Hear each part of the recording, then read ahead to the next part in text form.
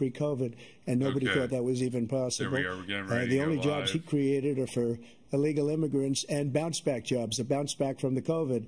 He has not done a good job. He's done a poor job, and inflation's killing our country. It is absolutely killing us. There we are. We're getting ready Thank to you, go President live. Biden. Well, look, the greatest economy in the world. He's the only one who thinks that, I think. I don't know anybody else who thinks he's the greatest economy in the world. He's done a poor job, and inflation's killing the fact of the matter is that we found ourselves in a situation where his economy, he rewarded the wealthy. He had the largest tax cut in American history, $2 trillion. He raised a deficit larger than any president has in any one term. He's the only president other than Herbert Hoover who's lost more jobs than he had when he began, since Herbert Hoover.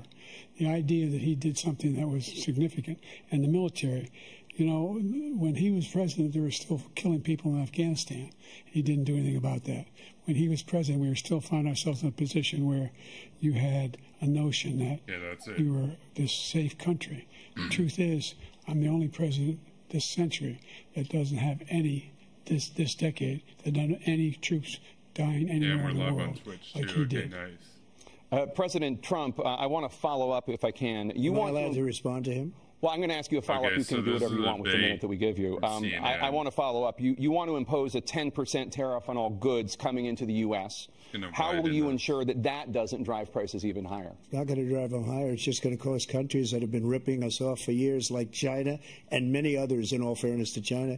It's going to just force them to pay us a lot of money, reduce our deficit tremendously, and give us a lot of power for other things. But he made a statement. The only thing he was right about is I gave you the largest tax cut in history. I also gave you the largest regulation cut in history. That's why we had all the jobs. And the jobs went down, and then they bounced back, and he's taking credit for bounce-back jobs. So we're a bit late he also said he inherited 9% inflation. No, he inherited almost no inflation, and it stayed that way for 14 months.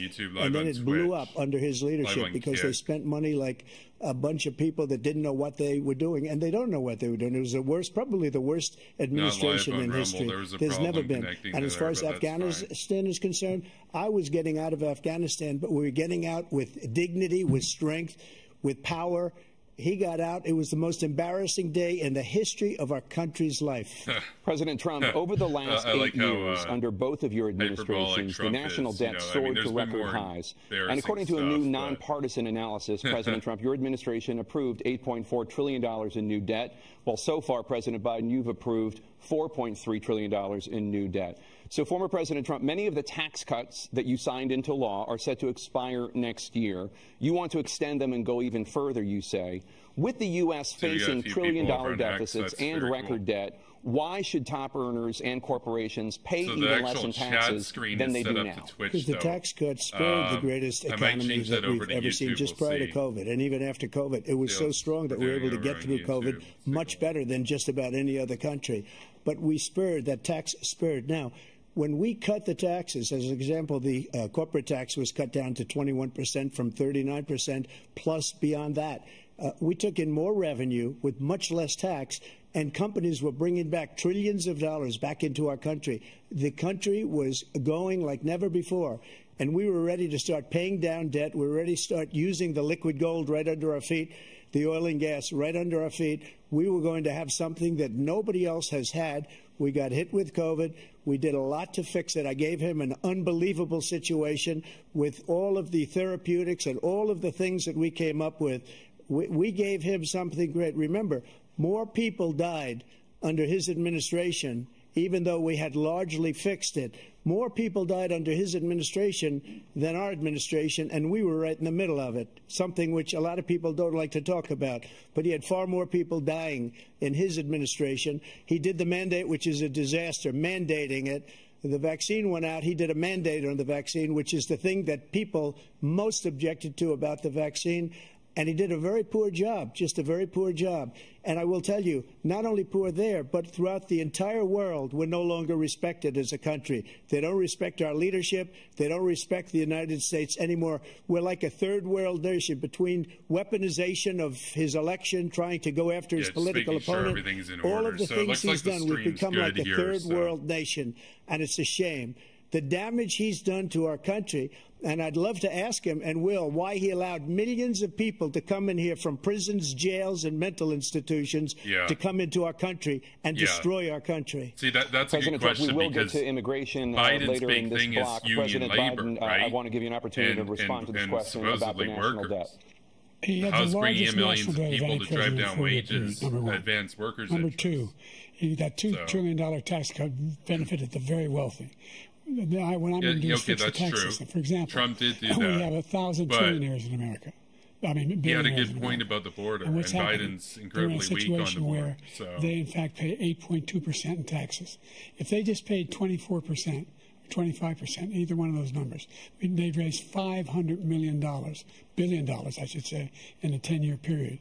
We'd be able to wipe out his debt. We'd be able to help make sure that all those things we need to do, child care, so Biden's definitely kind of stuttered over himself. I see this happening a lot in this debate. Making sure that we're able to make every single solitary Trump just carries himself with more energy, and he doesn't stutter as much. Even though he repeats himself a lot, he comes across as based and chatly, whereas when Biden does it, he comes across as tittering and not strong. So, see, look, he doesn't even know what he's going to say. Medicare.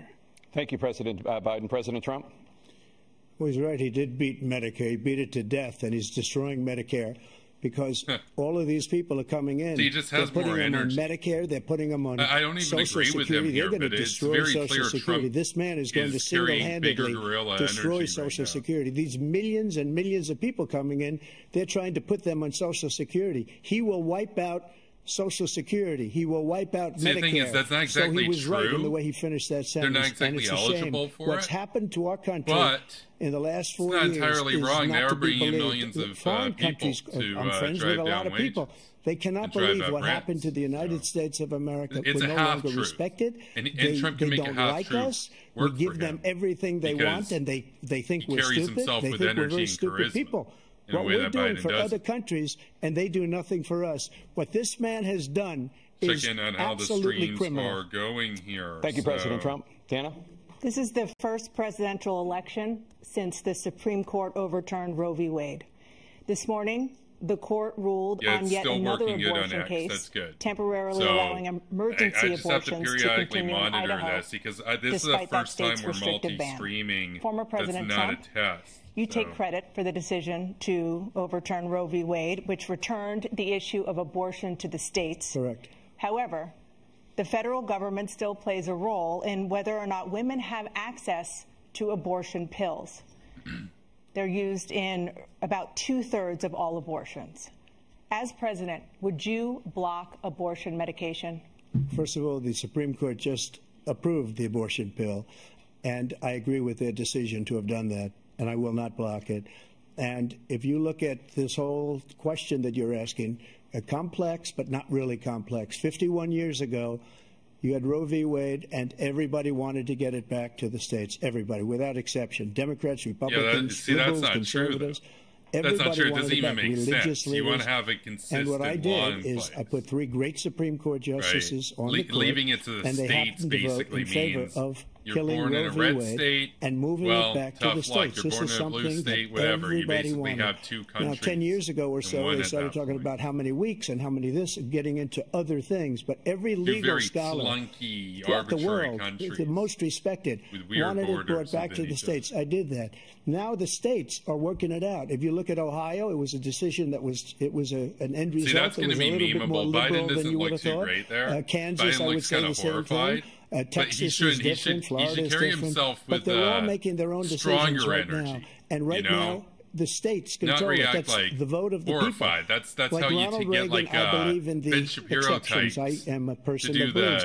And frankly, I think it's important to believe in the exceptions. Some people you have to follow your heart. Some people don't believe in that. Trump doesn't really do that. But I believe in the exceptions for rape, incest, and the life of the mother. I think it's very important. Some people don't. Follow your heart. But you have to get elected also. I think part of the problem, though, is that Biden's other things. You got to get elected. Definitely deteriorating. The problem they have is they're radical because they will Trump's almost take as the old. life of a child in the 8th month, the 9th month, and even after birth. After birth.